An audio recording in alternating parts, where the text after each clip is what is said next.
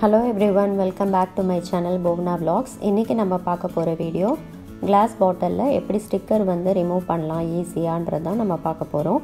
இந்த வீடியோ பார்க்கிறதுக்கு முன்னாடி இதுவரைக்கும் என் சேனல் சப்ஸ்கிரைப் பண்ணாதவங்க கண்டிப்பா சப்ஸ்கிரைப் பண்ணுங்க. இப்போ இத எப்படி செய்யறதுன்னு நம்ம பார்க்கலாம். முதல்ல ஒரு ட்ரே எடுத்துக்கோங்க. நல்லா இந்த மாதிரி பெரிய ட்ரே எடுத்துக்கோங்க. ட்ரே எடுத்துட்டு அதுல நல்லா ஹாட் வாட்டர் ஃபில் பண்ணிக்கோங்க. ஹாட் வாட்டர்னா பாயிலிங் வாட்டரா இருக்கணும்னு அவசியம் இல்லை, ஜஸ்ட் ஹாட் வாட்டர் போதும்.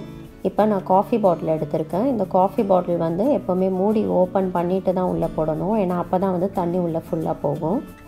இப்போ நான் ஒரு 4 பாட்டில் வந்து தண்ணியில் போட போகிறேன். 2 வந்து காஃபி பாட்டில், 2 வந்து ஆயில் பாட்டில்.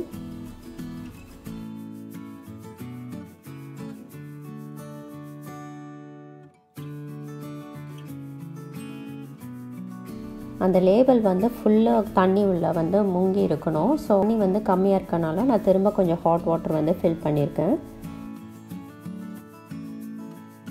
இப்போ நம்ம இதை ஹாட் வாட்டரில் வந்து 1 மணி நேரம் போட்டு வைக்க போகிறோம்.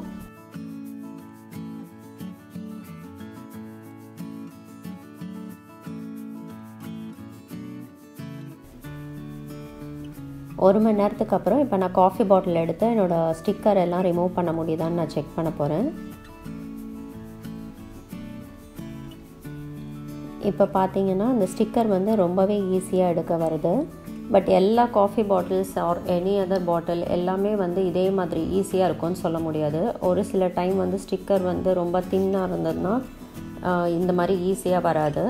அதை மாதிரி டைம் நீங்கள் என்ன பண்ணலான்னா, இந்த ஹாட் வாட்டரில் வந்து கொஞ்சம் பேக்கிங் சோடா ஆட் பண்ணிவிட்டு அதுக்கப்புறம் நீங்கள் வந்து தண்ணியில் போட்டு வச்சிங்கன்னா ஈஸியாக வந்துடும்.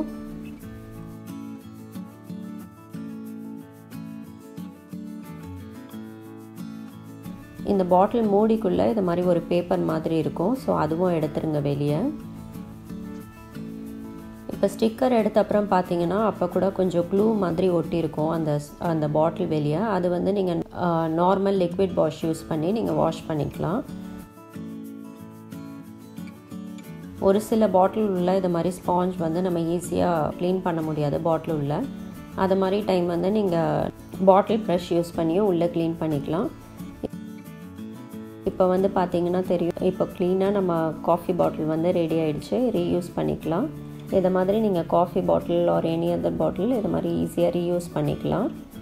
எல்லாமே வந்து நீங்கள் திரும்ப வாங்கணுன்ற அவசியம் இல்லை. இதை மாதிரி காஃபி பாட்டில் ரீயூஸ் பண்ணி உங்களோட கிச்சன் ஆர்கனைசேஷனுக்கு வந்து நீங்கள் ஈஸியாக யூஸ் பண்ணிக்கலாம்.